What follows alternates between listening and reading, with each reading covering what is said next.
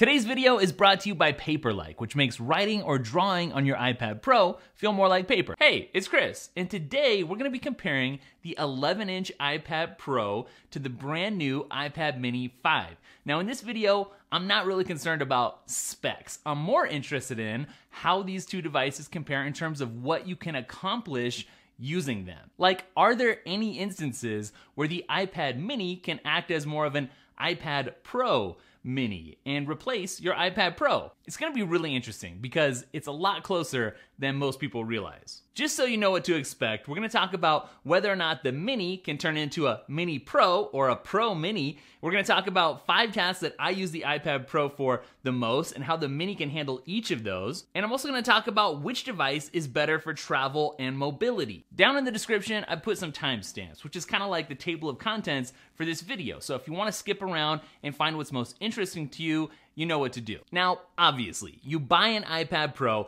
if you want the best of the best in terms of specs and hardware. And traditionally, you buy an iPad Mini, on the other hand, if you like that smaller form factor or if it's just what fits your budget. Those are pretty much the reasons. We all know that already. But what I really want to do is talk about what you can do with each and maybe break some misconceptions in the process. We're talking about why you get each and differences. I just have to go on a little bit of a rant here before we get too far because these look different. And that's one of the big things here. Like, if you're a self-conscious person or if you really care about what other people think about you, you may not want to be seen with the iPad Mini because it looks old with those huge bezels and it's smaller.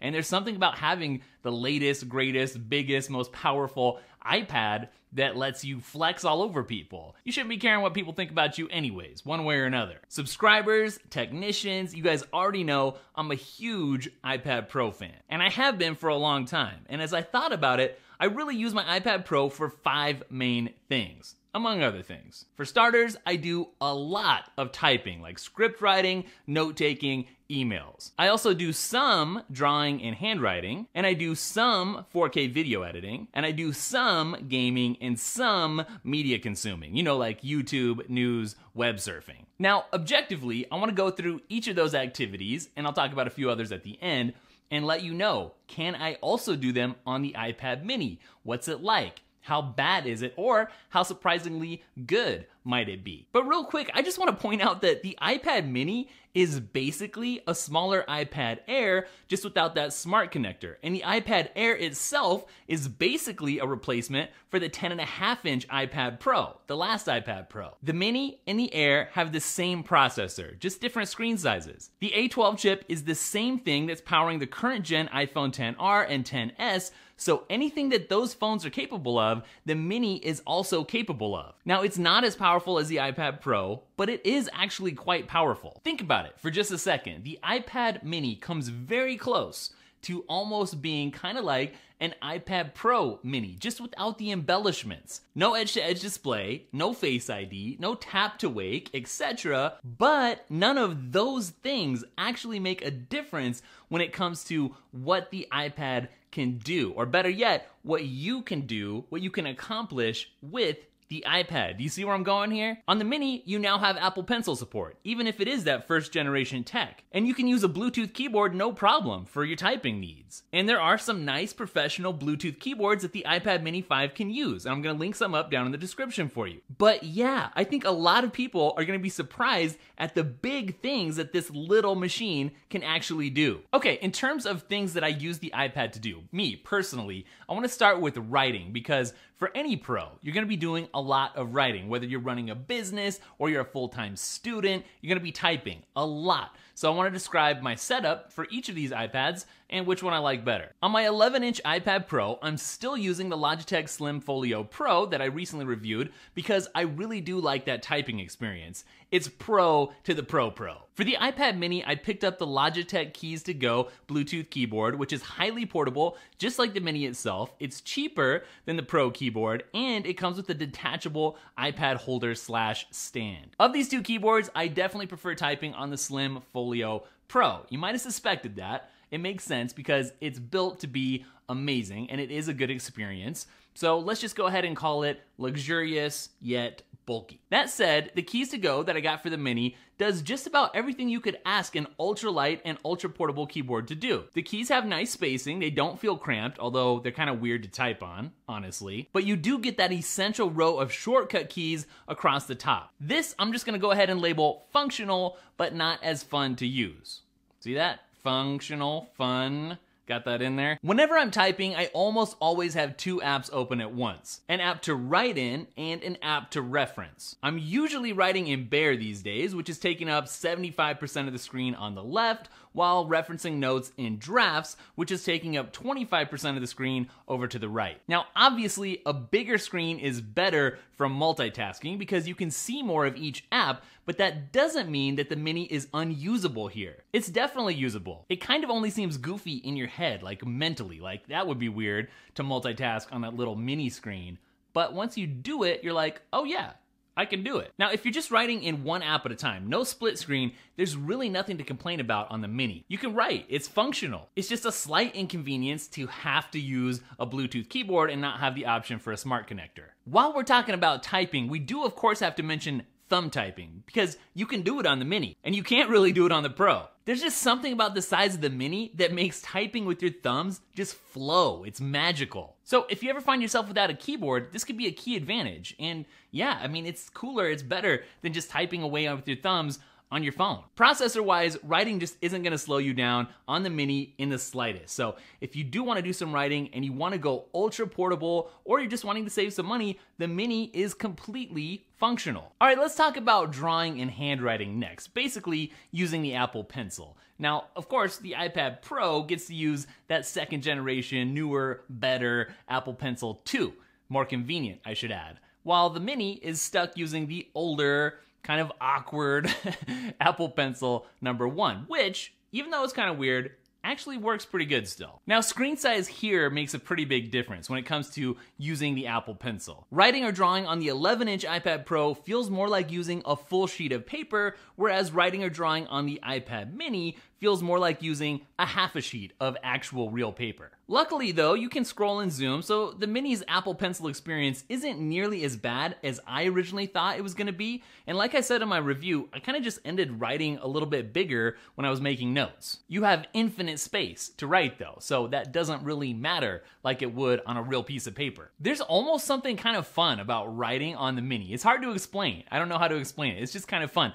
It's decidedly less fun though to draw on the Mini, I think, but it is more doable than you would think. And yeah, I really wish the original Apple Pencil wasn't so slippery feeling. It's always been that way. The second you take it out of the box, it just feels like greasy almost. And that can make it a little bit less fun to use, especially compared to the newer Apple Pencil, which just feels really great. Again, I don't want to bash it too hard because it's totally usable. And let's not forget that you can spin the new Apple Pencil kind of like a fidget spinner. And I made a whole video about it, which nobody really cared about or was that interested in, but it was a whole lot of fun. And it could be a lot of fun for you when you're bored in class or in the meeting, right? Just sit there spinning. Next up, we're gonna talk about 4K video editing. Why 4K video editing? Because it takes more power to edit in 4K. Anything can basically edit a 1080p HD video. So 4K seems like the real test for these two, especially the Mini. And there's one program that really is the pro program that the pros really use,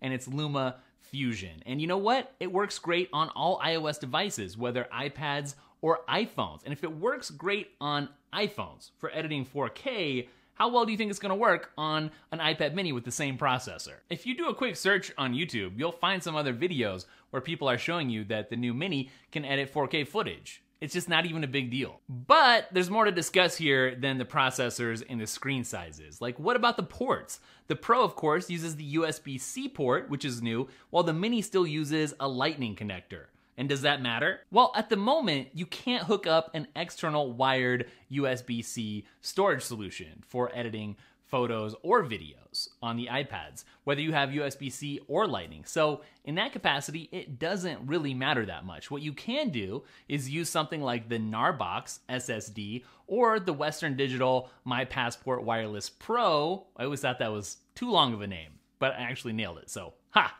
But both of those are wireless, and they integrate with LumaFusion natively. So they work really well and are pretty quick. That said, the iPad Pro will be able to connect to some nice USB-C external monitors, and LumaFusion 2.0 will have external display support. Now, since the Apple Pencil sort of acts as your mouse in many ways on the iPad, the same things that make using the Apple Pencil V2 better and more convenient for writing also apply here for video editing. Obviously, gaming is an important aspect of many people's iPad experience, and the iPad Pro, there's really nothing that you can throw at it that it can't handle. It's stellar, phenomenal even. But what about the Mini? Well, the Mini can play Fortnite and Elder Scrolls Blades. What else do you really need to know? If it's on iOS and you want to play it on the Mini, you can play it. Fine.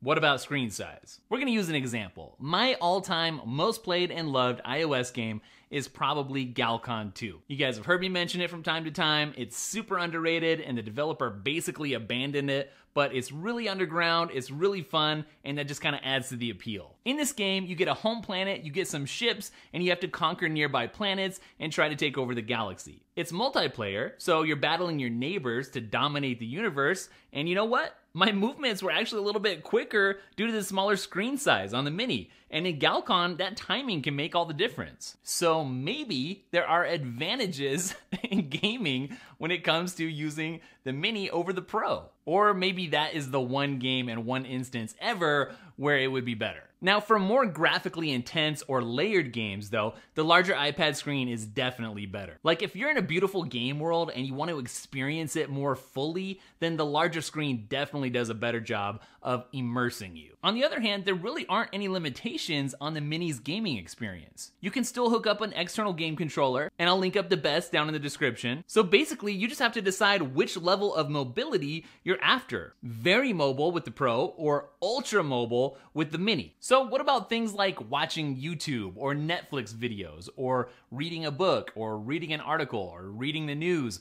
or just surfing the web? Well, here, in this category, is where things kind of get flipped on their head in the comparison, and the Mini's small size really starts to shine. In basically every category I've mentioned so far, gaming, video editing, sketching, handwriting, typing, the larger iPad screen has some sort of a bonus or benefit to using it. But the larger screen also means a heavier device, and that's not always the best when you're in media consumption mode. Like if you're reading something in bed right before you pass out at night, it's so much easier and nicer holding that Mini, which you can comfortably do one-handed, than it is holding up even the smaller 11-inch iPad Pro. So much nicer. So reading or consuming media in any way, shape, or form is a lot better on the Mini in terms of weight in every situation except when you're sitting at your desk and you can use a stand and you don't have to hold it. Do you see the pattern here? If you're at your desk, you don't have to hold anything, iPad Pro. It's better, it's bigger.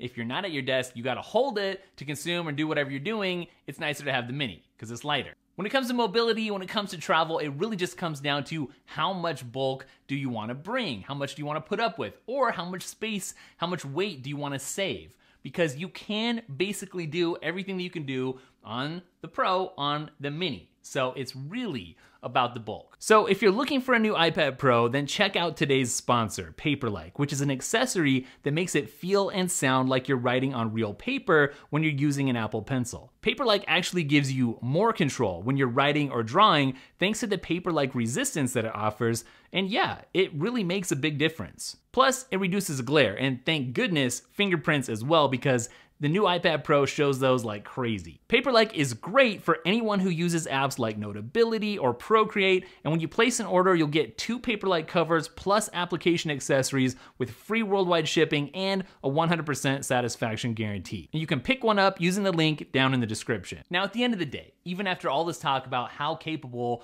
the iPad Mini 5 actually is versus the Pro and how much it can do, basically everything, just a matter of convenience and different form factor, which one of these would I prefer? Obviously, I would prefer the iPad Pro. But if all I had available to me was an iPad Mini, I would not be stopped from doing the things that I want to do.